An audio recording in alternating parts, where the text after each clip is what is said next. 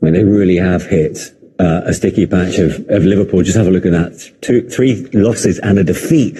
What stands out more than anything is the goals being conceded at an alarming rate, Michael. Yeah, it is. I mean, there's been a real change of back four, hasn't there, especially at the centre of defence in recent weeks with lots of injuries. But there's no real excuse. Still top players playing there and still big mistakes being made all season. It's not just goals conceded, it's the amount of shots. Yeah. You know, we've gone on about it for weeks and weeks now, how these type of results, sadly, from a Liverpool point of view, aren't a surprise anymore. And it's incredible how it happened. It happened not so long ago in the COVID hit season. Liverpool just couldn't buy a result.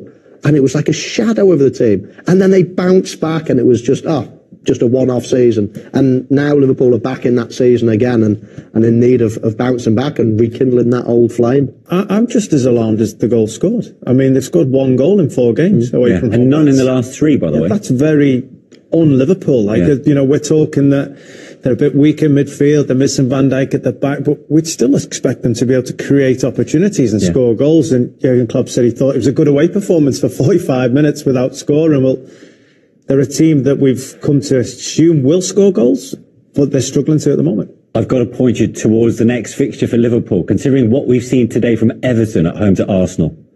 For the Merseyside derby, things have switched quite dramatically. Before today's game. Well, a week ago, I was really not looking forward to that game, but I am now. Everton looked like a team with new life, with new desire and a more suited way of playing. And Liverpool aren't scoring and are conceding. So on paper, it looks like Everton are going into this, despite being in the bottom 3, in a much fresher and stronger position. But derbies can change seasons. Derbies, form goes out the window. So it'll be about who turns up on the day. But I'm more positive now than I was last week.